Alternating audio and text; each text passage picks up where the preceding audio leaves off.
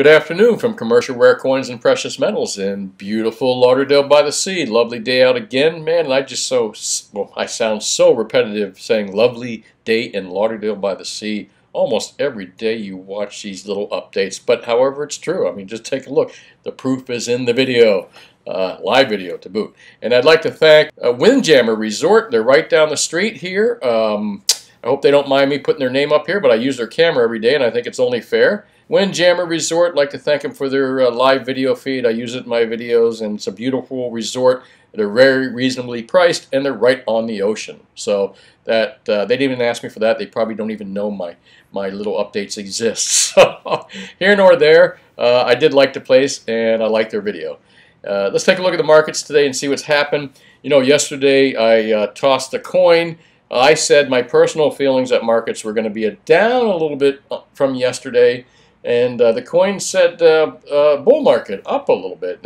And I didn't. The coin doesn't say up or down a little bit. It just says up or down. You know, my little bull and bear coin. You know, if it lands on the bear, it means down. If it lands on the bull, it means up. But it doesn't say how much. I did say how much. I thought it was going to be down a little bit today. And the coin did say it was going to be up. And it looks like we are down a little bit today. And I kind of expected this because we had kind of a tough week this week with the pullback. And markets pulled back quite a bit, and they recovered quite well, and they're kind of pausing. We talk about this pause, which is very healthy for the market. So was the pullback. Yet I was hoping, and I'm kind of glad we didn't see another instantaneous run-up right away, busting $1, $2, $3. That's just too fast. We need this kind of steady, slow, and as I said yesterday, steady as she goes action that we see. And that's kind of what we're seeing right now. We're not going to be busting any levels on a Friday, and seldom do you ever see that, too. You don't see Fridays closing super strong like that, especially after what we just saw this week with this pullback. And let's take a look at New York prices, 1937 on the close. And again, I want to preface on Monday. I think Monday is going to be open higher. And the reason I say, I mean, not just because, you know, that's a little trend I've been noticing, that the world spot prices have kind of led New York market lately, the last couple weeks, but that doesn't happen every day, but it seems to be prevalent. And it looks like the world spot prices are a little bit higher, both gold, silver, platinum, and palladium, as if anybody cares about palladium.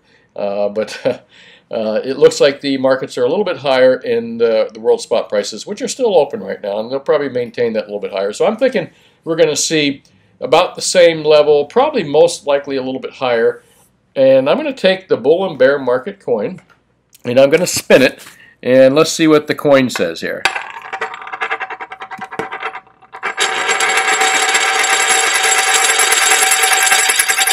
Well, the coin concurs with me. It shows a bull, so the coin says that we're going to have an up Monday. And again, this is just for fun, the coin. I certainly wouldn't trade on tossing a coin, although sometimes you got to wonder. And I think, just based on my experience and from what I'm seeing, that we'll probably see an up market on Monday. I don't think anything crazy, but you never know the way these markets are going. So I'm not looking at a down day. I kind of see a break-even day, almost the same as it is right now at this 1945, 1950, and 2650, and possibly an update by 25 bucks here, and silver maybe by another 50 cents up to that 27. Let's look at the ranges, though. Market prices in New York in gold. Ranges, not a great wide range either, so kind of as I thought. It's steady as she goes today. 1935 and 1956. That's kind of a very tight range that gold traded in New York as well. And let's take a look at the silver as well. 25.87, 27.11 as a high. Quite a bit higher range, but that's silver, man. That's what silver does. Silver has these crazy, wild swings. I mean, if you're adverse to wild swings like this, you probably shouldn't be in silver if you get a nervous stomach over it. But if you really like big gains and you're in a bull market, then just ignore these swings or take a Pepto-Bismol or whatever helps you. You should be fine. But again, don't get nervous over these big swings. 25.87, 27.11 as far as the high goes. And again, it looks like the world spot prices are leading a little bit higher. Silver at, gold at 1945, silver at 2650, and platinum at 948.32. Let's look at this range on silver in the world spot prices, 25.87 basically a buck or so. So nothing great in world prices. And again, I think world prices right here being up after New York closes might bode well for Monday morning, or just Monday in general. We may see, again, I think we'll see at least par value close to what you're seeing here, if not a higher price level, maybe a $25 increment or so at best in gold. And, well, silver again, crazy, 50 cents dollar moves.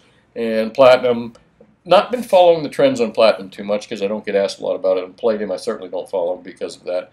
But palladium's just kind of chugging along. Again, both these metals, both these white metals, palladium and silver, I think are underpriced. They need to be double what they are right now, in my opinion. Again, don't trade just on my opinion. Make your own. So that's my opinion. I think we'll see slightly higher markets on Monday, and let's see what happens. Wall Street Journal, not much other than the same old bullshit and politics. I thought this was a financial newspaper. Doesn't seem like it at times. And looking at the front page, the Dow kind of sideways.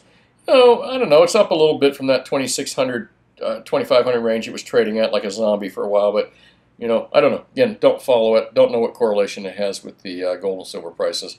Other than usually if stocks and bonds get hit really hard, gold and silver does well. Not seeing that here.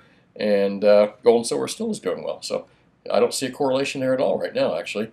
Let's take a look at markets.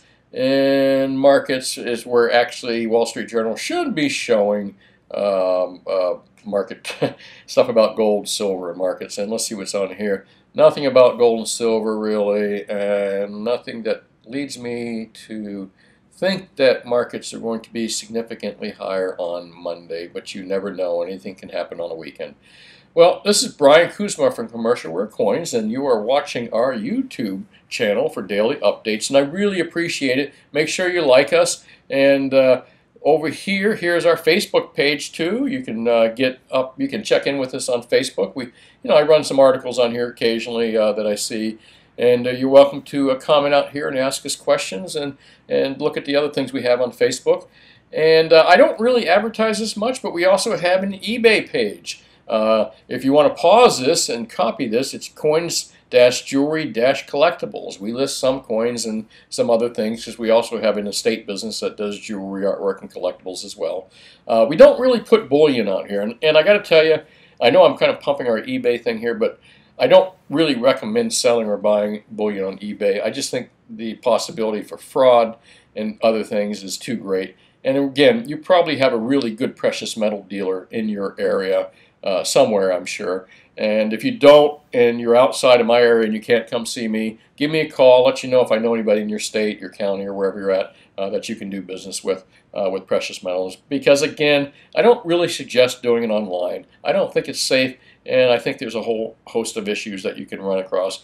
And even if you're local guys, a buck or two higher per coin or ounce or bar or whatever, who cares? Keep the money local. That's my opinion, at least. This is Brian Kuzma from Commercial Coins and Precious Metals in beautiful Lauderdale by the Sea. Call us 954-493-8811 for prices on gold and silver products anytime. And if you want an education, make sure you check out our other YouTube videos, and what you don't know or can't find out there, feel free to come by and see us anytime between 10 a.m. and 4 p.m. Mondays through Fridays. Our hours are really consistent. And we're always welcome to help the new people. I don't care if you're spending $10 or $1 million. We treat everybody the same here. Anyways, thanks for watching. Have a wonderful, safe weekend. And let's see what happens on Monday. Let's see if I'm right about that update. Thanks again. Appreciate you watching.